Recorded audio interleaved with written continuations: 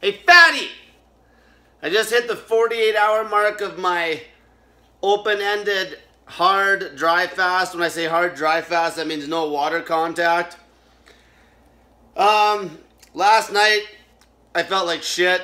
You know, I felt good mentally, but I was super weak, you know, getting out of bed. And now today I feel awesome because my body finally made that hardcore fucking shift where I'm roasting fucking ketones now.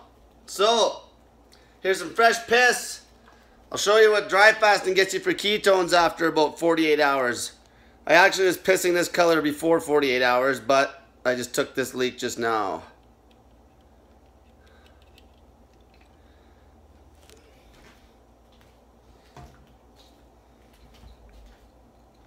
So, we're showing pretty dark now.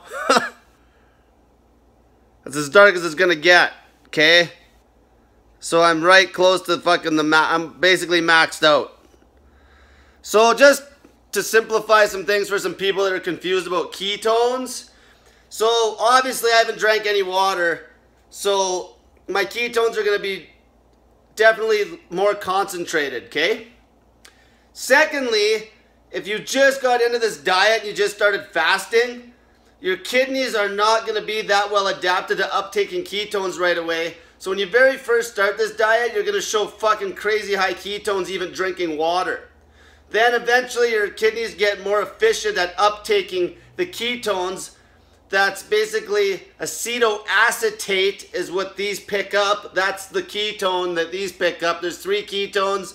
There's acetoacetate, beta hydroxybutyrate, and acetone. These ones pick up acetoacetate, these strips, okay?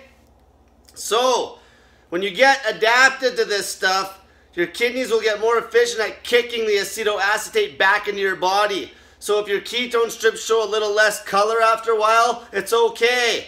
You're still gonna be in deep ketosis. But when you very first start this, it'll show fucking like dark like this. Like this is, I'm dry fasting too. But there's gonna be people that are water fasting that's gonna show this dark like within a couple days of starting, then it might not be as dark after a while, okay?